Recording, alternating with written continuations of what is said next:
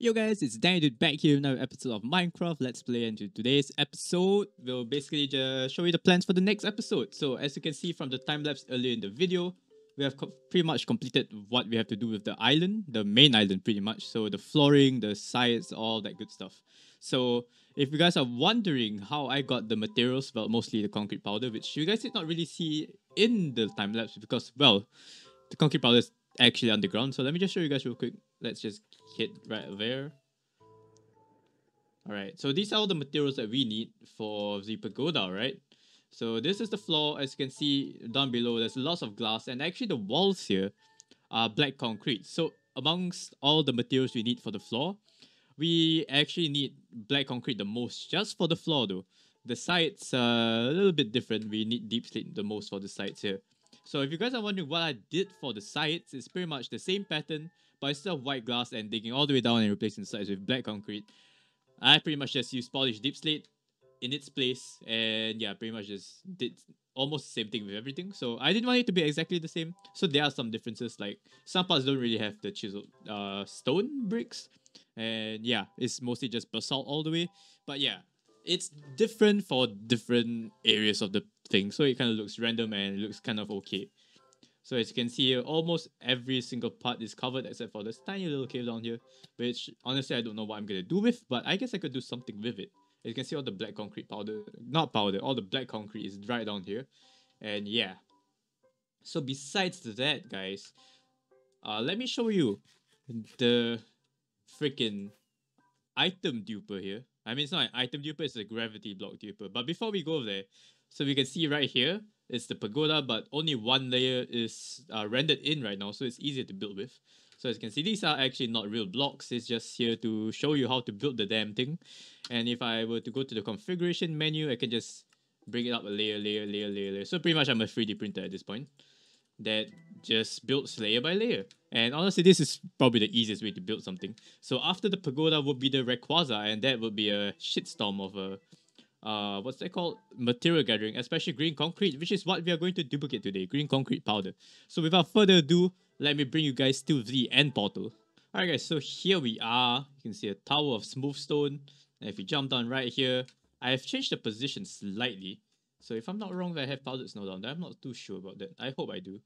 Yep, there is powdered snow down there. And yeah, here is the duper thing.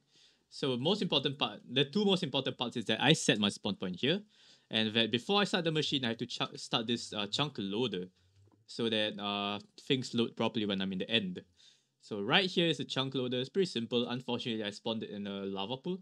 So this right here is basically just I just filled up the lava pool with sand, and if I start this right here, as you can see, this dispenser brings out a minecart, and the minecart goes into the nether portal, but not really. So it gets broken, gets into this thing, and yeah, it just keeps going, cycling over and over and over and over again. So as long as this thing cycles, it works. So let's head back to the overworld here. And this is where we put in our concrete powder. Please go through. Alright, there you go. Here's where I put our concrete powder. So as you can see, we've got 24 uh, green concrete powder, and we have to find a way in here. There you go. Get in, please. Alright. So we basically replace all this black concrete with what's that called? Green concrete. Oh yeah, I forgot I actually had scaffold. Bro, my scaffolding is in my freaking ender chest, and I didn't bring it with me. That's unfortunate. I guess we could do this. Just manually break them. That's fine. How am I supposed to get it on top though? I can just use normal blocks. I can use the black concrete powder that I collected. Oh. Okay, jump. Oh, there you go. That's easier. Just have to be careful to not accidentally enter the end, because as you can see, the portals are kind of open. Collect that. So there's still gonna be some black concrete powder at the end, because well, I couldn't collect everything. And you're just gonna pull up and just, I don't even know if they're done collecting, because I haven't loaded that chunk for ages since I collected the 60,000 or so black concrete powder. We probably need about 70,000 green concrete ish. Around there, probably. I would never know. I have some guys designing it right now. So there we go. We have loaded the 24. I lost 2. So it doesn't really matter here.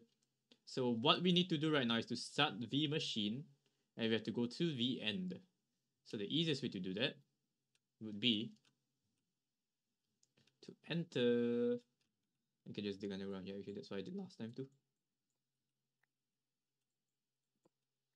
Just enter like this. And there you go. So the next time I jump, I'm gonna go to the end. I've set my spawn point already, so I just start this. And it should, excuse me. Oh, there you go. Alright, so this is what it looks like. I forgot to turn it off last time, my bad.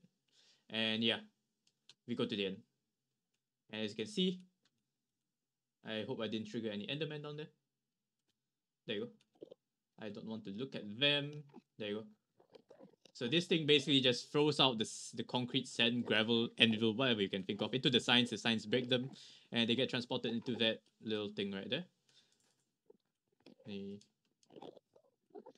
So everything that we have will be collected through the top here, goes into the hoppers, goes into here, and as you can see, we are now collecting it. We already have some anyway. So yeah, this pretty much just needs to run for about an hour or so, and we get about 72,000 per hour. So yeah, this overloads pretty quick. So yeah, you gotta use it with caution actually, like actual caution. Do not mess with this machine. So yeah, I'm just gonna sit here and gather as much as I can for now, guys, because I do not want to come here and go through that process again.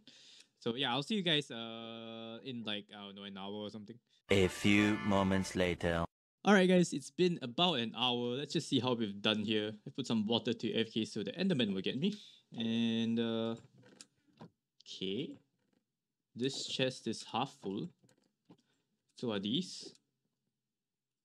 This chest, okay, this chest is half full. So that's about 2, 4, 6, 8, 10, 12.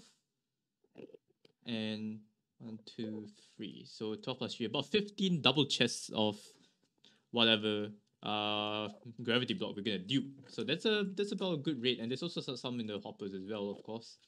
But yeah, that's about an hour or so of running this, and I would say that's pretty good.